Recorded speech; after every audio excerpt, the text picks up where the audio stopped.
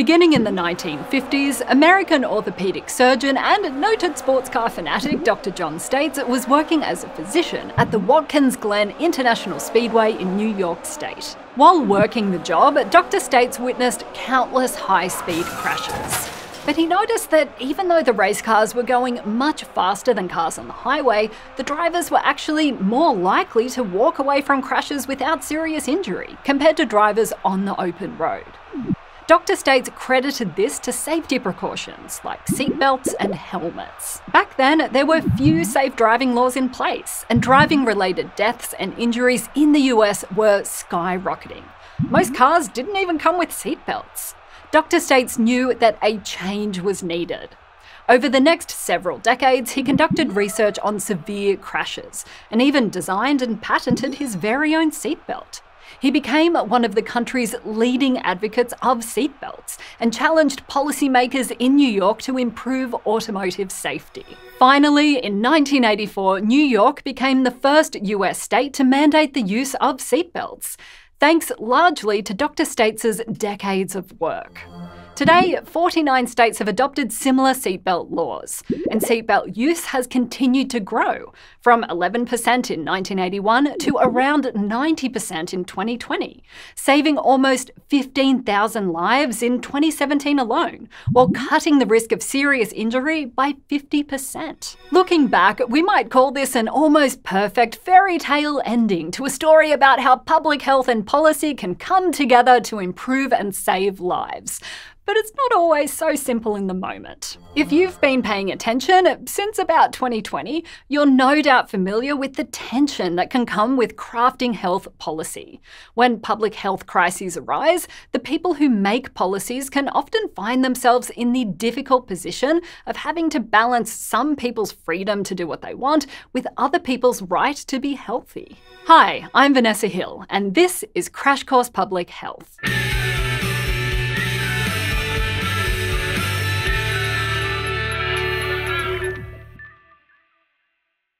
When we talk about health and policy, we're talking about policies that change human behaviours or their environments to improve overall health and well-being. That's health policy. It sounds simple enough, but sometimes it can get complicated. Like, consider the issue of smoking in indoor public settings.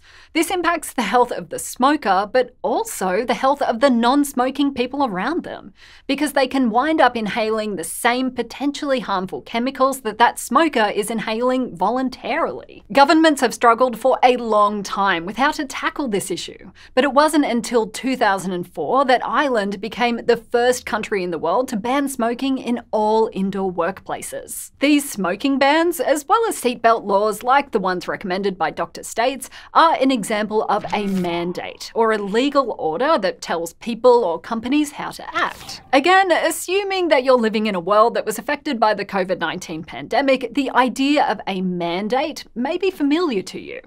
But policies don't, and often can't, just tell people to be healthier. So policymakers need a few different tools in their health policy toolbox. Some of these tools are policies that aim to educate people. Take healthy eating, for instance.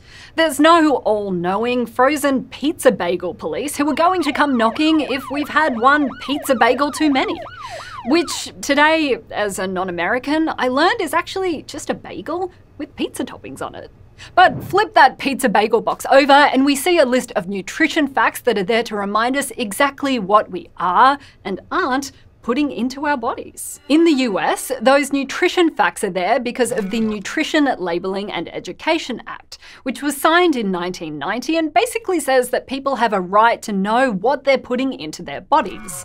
This is why even the most eye-catching, mouth-watering, stomach-grumbling food packaging out there still needs to clearly feature those oh-so-recognisable nutrition facts. This can include other information too, Like in some countries, there are warnings on the front of products that contain excessive levels of things like sugar or sodium. Another complicated and heavily debated but known to be good issue that policymakers must grapple with is vaccination, or boosting the body's defences against a disease with a vaccine. Consider measles, a highly infectious disease most commonly associated with health complications among children. In 1912, measles became common enough in the US that it was named a nationally notifiable disease, which is a disease that healthcare providers must report to local health departments. Measles continued to be so common that, by 1963, nearly every child was expected to get measles by the time they were 15, and up to 4 million people in the US were infected every year. Measles was also responsible for up to 500 deaths and 48,000 hospitalizations each year. However, policies requiring childhood vaccinations over the last several decades have meant that an increasing number of people have become vaccinated against measles, improving overall childhood health. And in the year 2000, measles was declared eliminated from the US, thanks largely to the push from government and public health authorities to get kids vaccinated.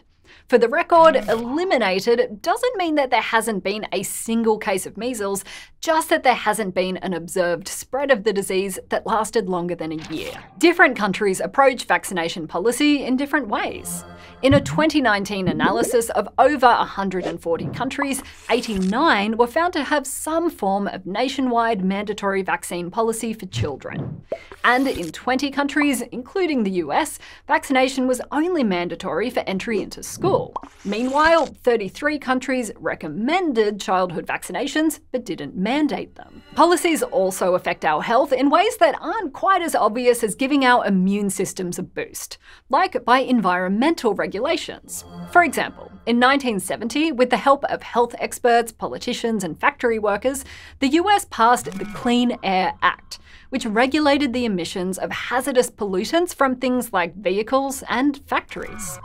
From 1970 until 2020, the combined emissions of 6 common air pollutants was found to have decreased by 78%. This has had strong health impacts by preventing premature deaths and other negative health outcomes like asthma, bronchitis, and heart attacks. But around the world, governments have had a lot of success improving health through policies and programs. Let's go to the thought bubble, and while we're at it, let's go to Brazil.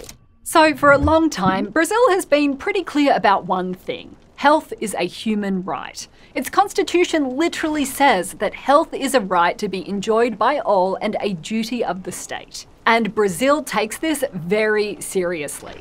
Whether you've lived in Brazil your whole life or you're a foreign resident in the country, Brazil offers free healthcare in its hospitals and clinics as part of its universal healthcare program. It's also been very quick to respond to disease outbreaks, such as HIV infections and subsequent AIDS cases. As global cases of AIDS doubled or even tripled among certain groups from 2006 to 2015, Brazil responded rapidly to the trend, thanks in part to community-led efforts, by providing free treatment to all HIV-positive adults who sought care. In 2017, Brazil became the first country in Latin America to incorporate a preventative pill for HIV into its healthcare policy, by making the pill available to whoever wanted it. The pill has been tested and proven to dramatically decrease the chances of contracting HIV when someone takes it every day. To help make this possible, the Brazilian Health Ministry made a deal with the drugs manufacturer to buy the drug for about 75 cents per dose, which drastically increased accessibility to preventative treatment for people in Brazil. Thanks, Thought Bubble. So these are some of the ways that we use policy to influence our health. But it turns out that a lot of the policies that impact our health aren't actually health policies in the traditional sense. Instead, these policies have indirect, unintended consequences on our health, and often not for the better. Consider zoning laws, which basically regulate how land is used and developed. They regulate what land can be used for homes, shopping malls, factories, and so on. And these are supposed to be laws about land, not people. But it turns out that people also use land for, existing. So it shouldn't be a surprise that these laws also affect human health. Like, an indirect result of zoning laws is that people living in low-income and densely populated communities often find themselves living dangerously close to industrial facilities. This can lead to exposure to poor air quality and toxic waste, which can increase the rates of asthma, cancer, and chronic disease. When it comes to who creates and drafts these policies, we're mostly talking about governments. Most countries also have a Department of Health or a Ministry of Health or a something of health, which is a government branch dedicated to overseeing and improving population health in that country. And often, this power is spread out across different levels of government. Like in the United States, the power to create and enforce health policies is shared between the federal government, states, cities, and smaller localities. But pathogens and diseases don't really care about our imaginary political and geographical lines. So, who helps countries coordinate their efforts to respond to, say, a global public health crisis?